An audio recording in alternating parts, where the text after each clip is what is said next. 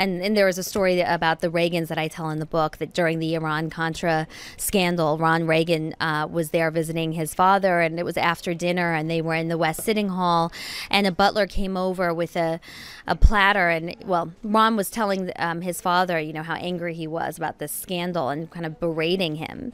And all of a sudden he turned around, and this butler was standing there over his shoulder with a plate of cookies.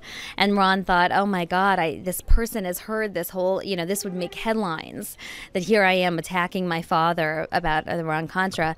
And his father said, don't worry about it. It's fine. It's not that he's just the butler, but he's there to serve.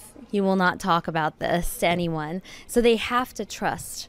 And, you know, if they couldn't trust the staff, life would be absolutely miserable, right? I mean, it's the only place where you can be alone, on the second and third floor of the White House. So I thought that was a really interesting story. And I think it's interesting what you say, that some first ladies want the second and third floor to be very pristine, like Nancy Reagan, and probably not to be bothered.